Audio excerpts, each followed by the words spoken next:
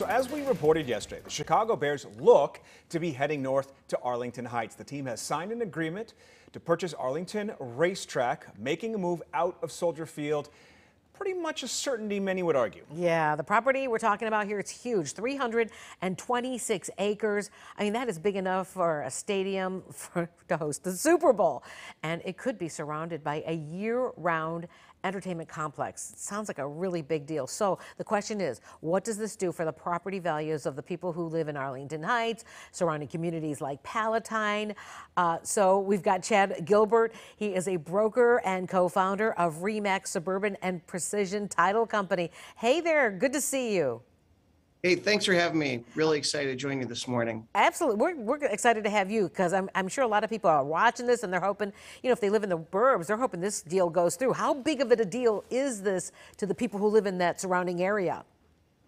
Sure. I think it's a huge opportunity as you think about the suburban landscape and particularly Arlington Heights and the surrounding areas. Certainly from an access standpoint, it sure sets up really nice to not only host, Bears football games and Super Bowl events, but also be a destination similar to what the Ricketts family has done in for the Chicago Cubs. So, I really believe that, the values will continue to grow in and around that area. And certainly it's a huge opportunity for the community as well. I would imagine on the retail side, the sky is the limit with regard to potential. But I am looking at a survey from Trulia.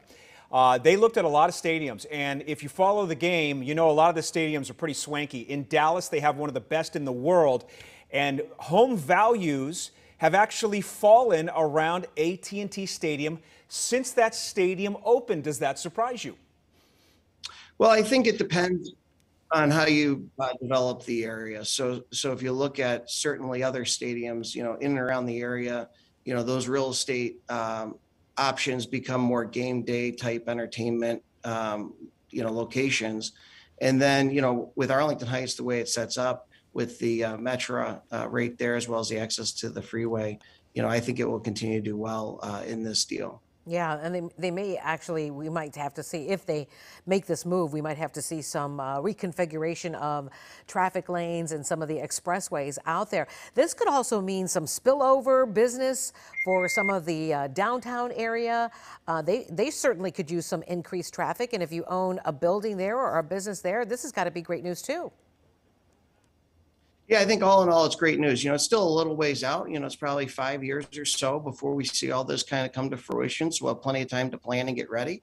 But overall, I think it could be really great for the Bears organization and the fans.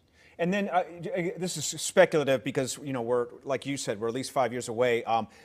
If they get the stadium that they want and it has a dome, that's all the reports say they want a dome because they want to draw perhaps a Super Bowl or two here to Chicago, which we don't normally see. Are you envisioning that also being a big boon as far as, again, retail and opportunities for businesses in Arlington Heights? Yeah, I mean, if you look at Lambeau Field and, what the Chicago Cubs have done, I mean, it is a destination place, not only for games, but throughout the year. So I believe that, the retail segment and restaurants and other sorts of businesses will thrive, given this opportunity. All right. Well, this is exciting news for a lot of people who are looking forward to it. And I guess, we're all talking about this very early on, but you can feel the energy. I mean, I imagine when you're talking to people out there, that is all they're saying. It's like, did you hear? Did you hear? Did you hear? Yeah, it is really great. We're super excited and think it'll be great for the community and in and around the town. Chad Gilbert, thanks so much for your insights. Appreciate it. Hey, thank you for having me. Have a great day. All right, you too.